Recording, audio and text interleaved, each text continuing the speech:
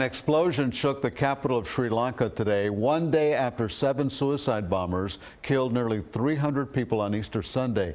Today we learned Sri Lankan authorities were warned weeks ago about possible attacks by the group now being blamed for the carnage.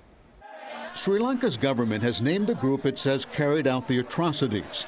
Tawhid Jamaat, a local extremist Islamic group, probably with outside help.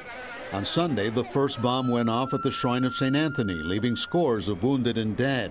On Monday, when people heard there was a suspicious van in the neighborhood, they ran. Another bomb went off as experts were trying to defuse it. Incredibly, there were no casualties. But people living nearby were furious with authorities they believe failed to protect them. A mob taking the law into its own hands battled police to get a hold of a man they decided was a terrorist, a sign of how much people are scared.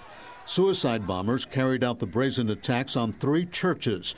On Easter Sunday, one of the most joyous days in the Christian calendar, there was overwhelming grief.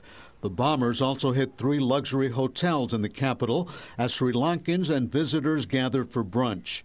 Among the victims, 4 Americans, including 5th grade student Kieran Schaeferts de Souza and Dieter Kowalski from Denver, who was there on a business trip. His father is in shock. He was only 40 years old, and you never expect that you would outlive your son. The government has admitted that security officials were warned more than a week ago that Sri Lankan churches could be attacked, but failed to act. While the organization Tawhid Jamaat is based in Sri Lanka, it's believed the group had outside help planning the attack.